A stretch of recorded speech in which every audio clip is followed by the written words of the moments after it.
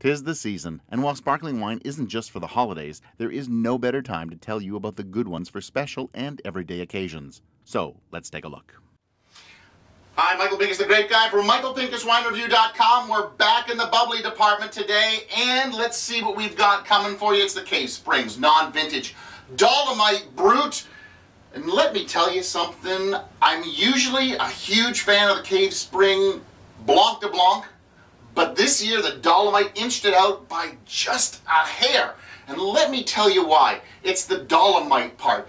When I hear Dolomite, I expect to get minerality, and this one, this time, is full of it. 100% Chardonnay, 30 months on lease in this very bottle.